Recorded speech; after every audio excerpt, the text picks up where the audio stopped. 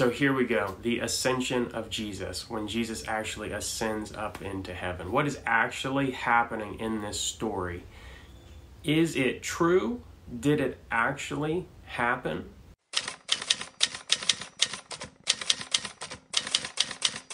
In Acts 1, verses 6 through 11, is the story of the ascension. So when they had come together, they asked him, "Lord, will you at this time restore the kingdom of Israel?" He said to them, "It is not for you to know times or seasons that the Father has fixed by his own authority. But you will receive power when the Holy Spirit has come upon you, and you will be my witnesses in Jerusalem and in all Judea and Samaria and to the end of the earth." And we had said these things. As they were looking on, he was lifted up, and a cloud took him out of their sight. And while they were gazing into heaven as he went, behold, 2 men stood by them in white robes and said, "Men of Galilee, why do you stand looking into heaven? This Jesus who is taken up from you into heaven will come in the same way as you saw him go into heaven." So what does this story actually mean for us? And is it true? And that's a big question. The true question is big. Recently, Jordan Peterson did an interview with Dawkins, Richard Dawkins, in which Dawkins keeps coming back to the fact where he says, "Jordan Peterson, do you actually believe Jesus was born of a virgin and died on a cross and came back to life? Is it true?" Jordan Peterson kind of hems and haws. This is a very essential question to our Christian faith. It's an essential question to our Christian faith because the underlying question really is, what type of world did God create?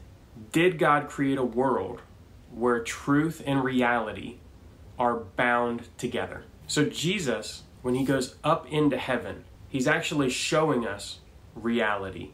He's actually showing us truth through reality. Jesus at this point has died on the cross, comes back to life, meets with the disciples several times. They verify that Jesus is alive. He eats with them. He talks with them. Doubting Thomas puts his hand in the wounds that Jesus has and believes. All of these eyewitnesses' accounts are testifying to the fact that God created a world in which truth and reality match up. And so Jesus actually ascending into heaven happened, and it illustrates something about reality. It illustrates that Jesus was given authority to go to the right hand of God. This shows us that God works in certain ways, and then he shows us those ways through tangible gifts of grace that we can experience. This reminds me of God resting after creating all of creation, and he creates Adam, and then on the 7th day he rests. But you'll have to think back and go, which day was this for Adam? It's actually Adam's first day. So the first day that Adam gets is hanging out with God, and God taking the day off to show Adam in his grace all that he's created and how to enjoy it. What a gift.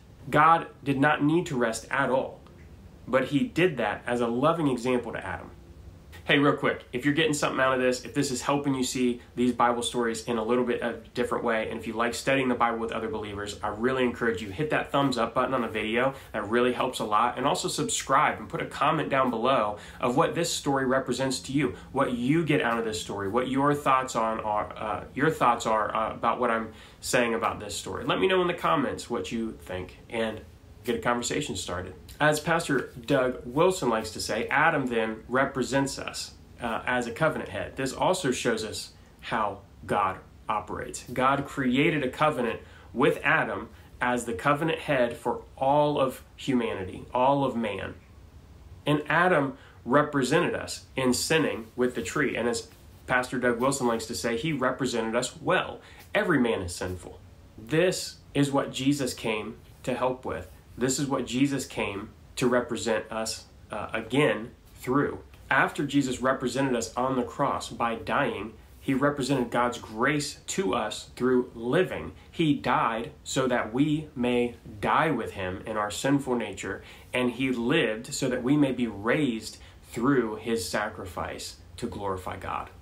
In ascending to the right hand of God, he's again giving a gift of grace. He gave us a representation of what was happening. He's showing us that we can take it to the bank, that he's been given authority by God, and he's actually ascending to go to the right hand of God, where God has given him all authority. So really this happens in a more real way than just floating up into the clouds. The floating up into the clouds happened, but it's the underlying representation of a reality that Jesus is also giving us here. He's showing us that while this is what's happening, it's representing something more true that's happened, which is that Jesus has been given all authority. So this story is incredibly important, and I think one of the better stories to represent the fact that God created the world and reality to represent truth, that truth and reality are bound together, that this symbolism, the symbolic act that Jesus partook of and illustrated, just like God resting in the Garden of Eden illustrates something true, but that this ascension into heaven is Jesus illustrating to us that he has been given all authority, and that authority is to forgive sins. The things that he did in his life. He forgave sins. He gave life to people who were dead to represent us on the cross and be the perfect sacrifice that could atone for our shortcomings. All a gift of grace.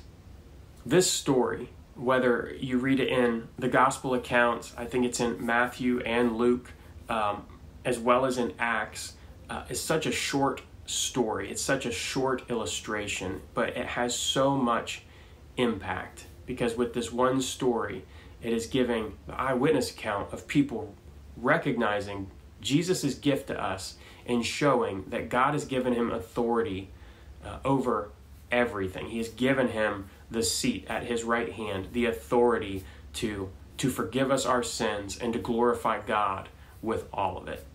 Everything under the sun, in heaven and on earth, and to enact God's sovereign will over all of creation. Not too bad for such a short story.